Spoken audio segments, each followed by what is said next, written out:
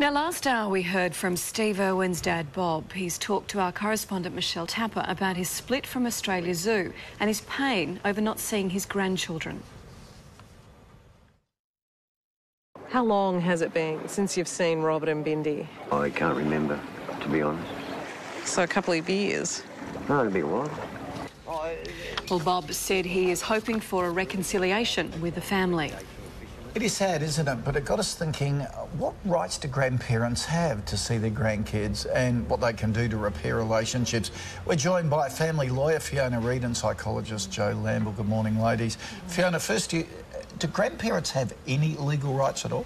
Yes, some changes were made to the Family Law Act in 2006 which makes particular reference to grandparents, so that there are specific provisions which enable grandparents to go to the court and ask for orders to be able to spend time with and for their grandchildren to live with them under certain circumstances. And when the court's looking at what is in a child's best interest, these new provisions mean that the court must have regard to a child's relationship with their grandparents and also the impact on a child of being separated from a grandparent if someone is going to the court and asking for an order that would have that effect.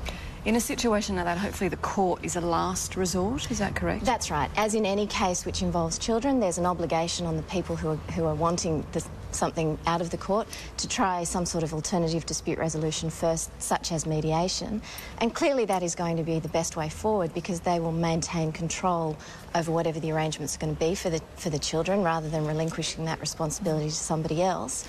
But also being involved in litigation is costly emotionally and financially and has a very detrimental impact on children. Joe, it is one of the saddest things in a family, isn't it, when it's torn apart by disputes with the adults. Kids are in the middle. They're often the emotional sort of tug of them all as they play each other off against. What can grandparents do?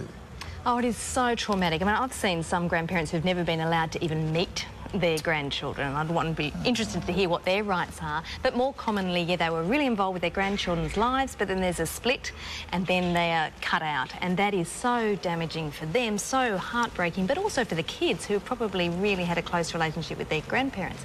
Now, what I suggest, though, is that obviously, firstly, you try and create and maintain a good relationship in the first place. So don't criticise the parenting of your children, or, you know, their grandchildren, and also to not step in and choose sides when they're fighting.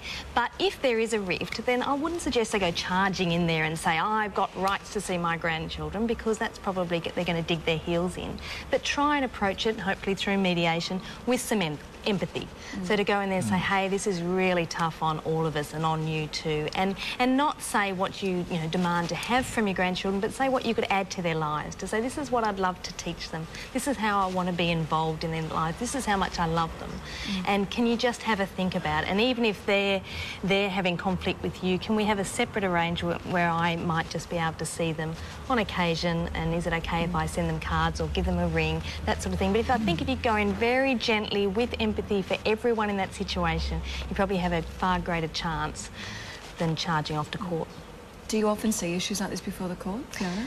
Not often, but yes, certainly grandparents are involved. You know, grandparents make applications, particularly in a case like Bob's, where there's either been a death of one of the parents or there has been there's a major conflict in the family, and particularly if grandparents have been very heavily involved in a child's life prior to a separation, or if grandchildren have been living with their grandparents for a time and then that relationship is severed, that's the type of case when a grandparent might then make an application to the court. Like Joe was saying earlier, do grandparents have visitation rights?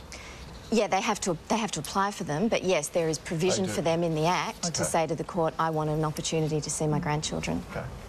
Ladies, thank you. Thanks for your You're time. welcome. And also a quick programming note regarding our interview with Bob a little earlier. We had a couple of emails asking about the internet address for Bob's conservation work at Tin Can Bay, so we've put it on our website. You can go there and find everything you need.